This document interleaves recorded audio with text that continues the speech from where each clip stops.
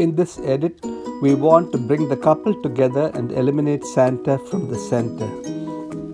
So we choose the image in SuperimposeX and we start to duplicate the layer and make 3 copies of it, because there are 3 subjects, the couple and the dog.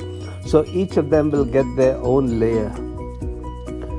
And now we are ready to start masking. So we choose the magic lasso or the first icon, and just start tracing the outline of the gentleman by using a finger or a stylus, whichever is your preference, and just quickly go around the border.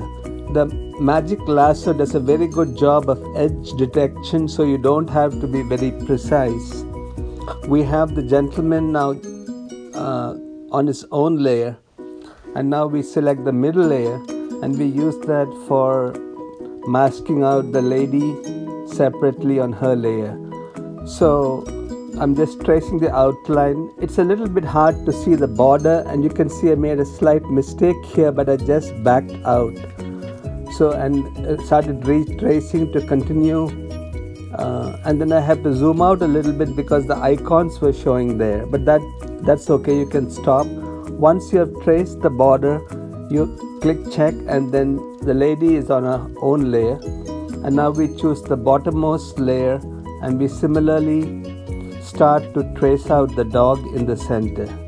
It looks like the dog is wearing some sort of Christmas hat, so we need to just trace around that also, and just go around quickly.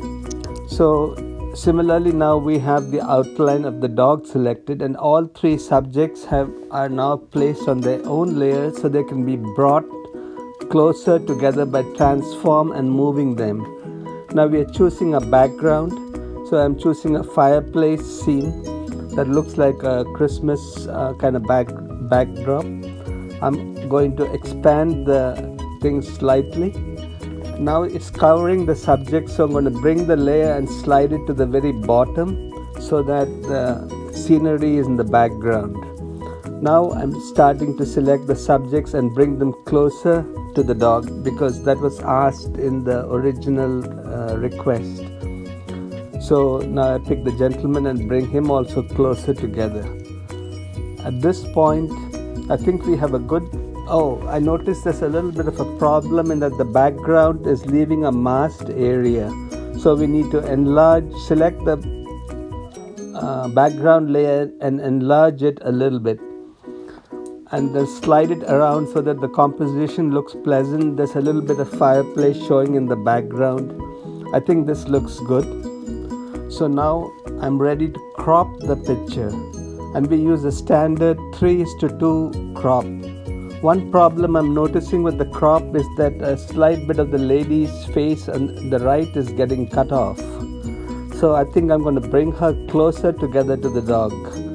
So I need to select the layer that the lady is on, and I'm going to transform and slightly slide her to the left.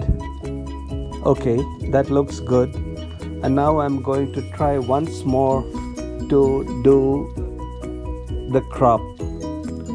At this point, I think the 3:2 crop looks successful.